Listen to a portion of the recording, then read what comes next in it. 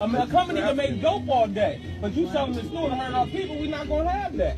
Let's see how kids get killed right now. We especially this neighborhood, and you know this neighborhood. You know how the guns is in this neighborhood. They don't care about our stores. No, he was laughing last week. I got him on camera laughing. He think it's a joke. What we do is we'll stop. But I guarantee y'all don't sell this across the bridge. I guarantee you they ain't on 8th and Cambria, 7th and Cambria. I guarantee y'all not selling them over there.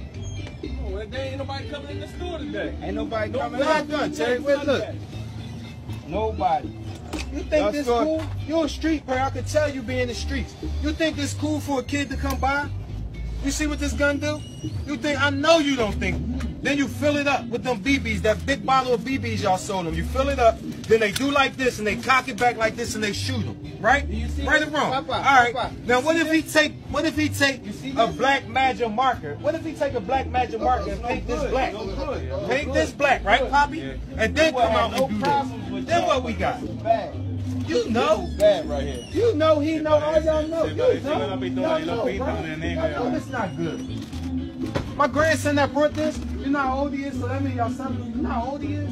He 10. He 10. Imagine if he make this dark and then go outside and do like this in front of a cop or in front of a person that carry a gun. Or come and rob y'all with the motherfucker. Y'all gonna bust his ass. And y'all sold him the gun. It ain't cool. Y'all know this neighborhood. Y'all been here for years.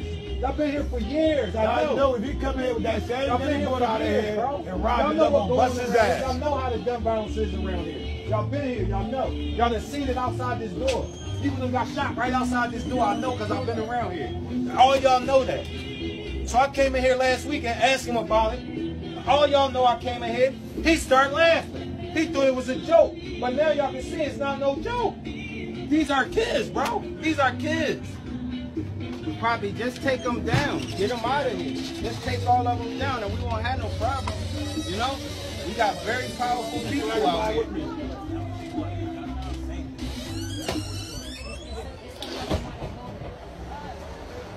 You wanna make another dollar?